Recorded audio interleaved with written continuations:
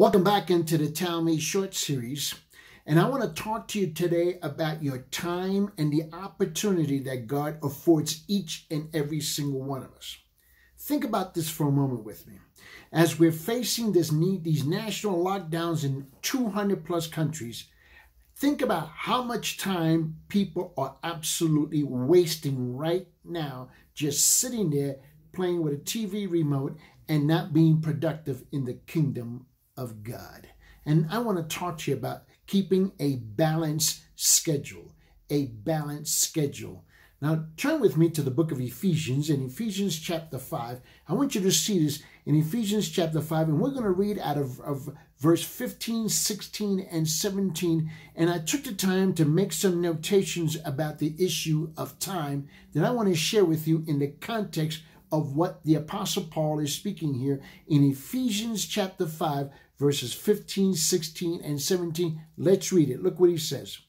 Therefore, be careful how you walk, not as unwise men, but as wise, making the most of your time. Now, underscore that part, making the most of your time. Why? Because the days are evil.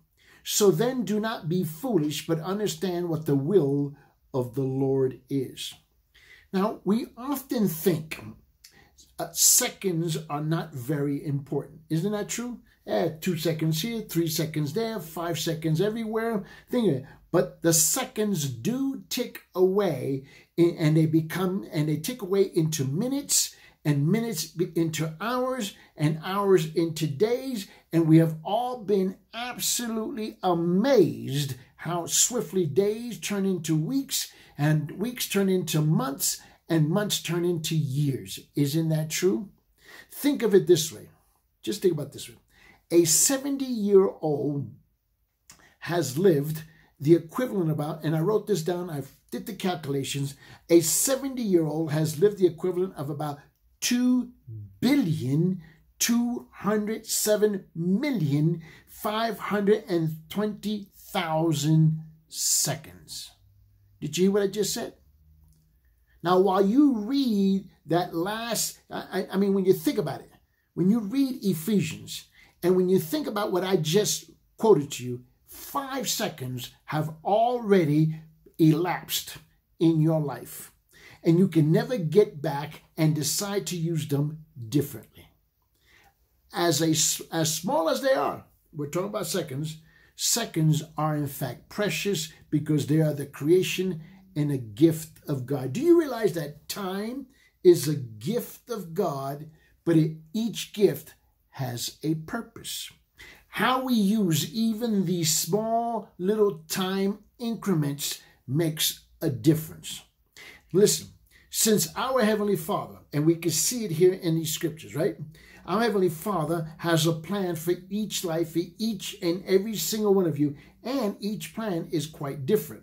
That we live for His purpose and His will. Now, it doesn't matter how the plan gets expressed in your life, but it has to achieve His purpose and His will.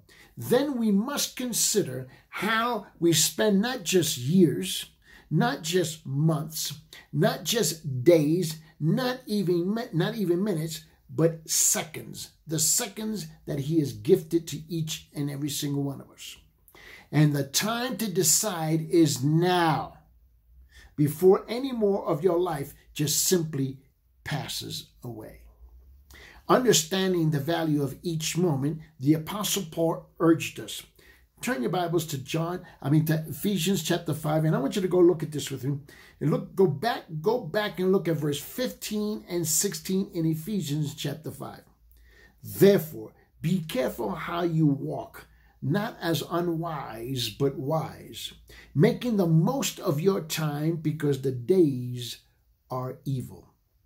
In essence, what is he instructing us? What he's saying is, take advantage of every opportunity God gives you. Don't waste your time. Let Jesus be your role model for keeping a balanced schedule. See, he knew that spending time with the Father was the most important thing that he could do. Follow his example. Follow it, listen, and begin each day in the Father's presence. He will redeem your time. He will arrange your schedule, and He will make every single second count in your life. Thank you for being in the Tell Me Short series once again today.